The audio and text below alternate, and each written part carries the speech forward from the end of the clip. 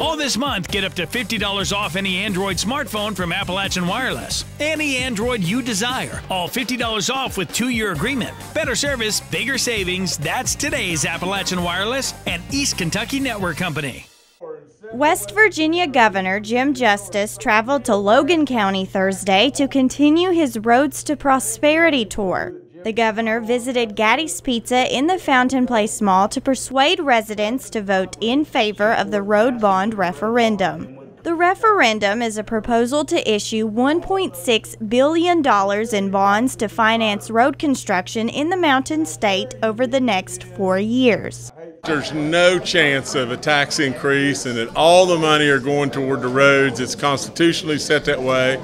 And that many West Virginians, we hope all West Virginians, are going to get all the jobs.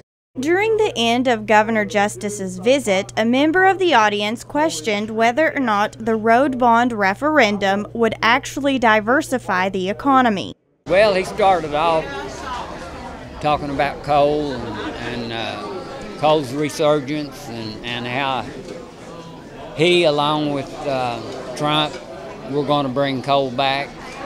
And in my opinion, that is simply a disservice to the people in Logan County and southern West Virginia. Coal will never come back to where it was at before.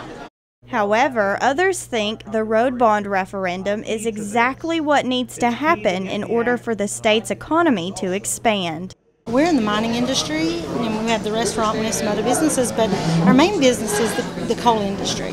And in the past 3 years, we've been trying to diversify into manufacturing, and it is so important that we have the right infrastructure to pull in those jobs. Voting for the governor's Roads to Prosperity amendment takes place October 7th. Early voting begins Friday. In Logan, Shelby Steele, EKB News.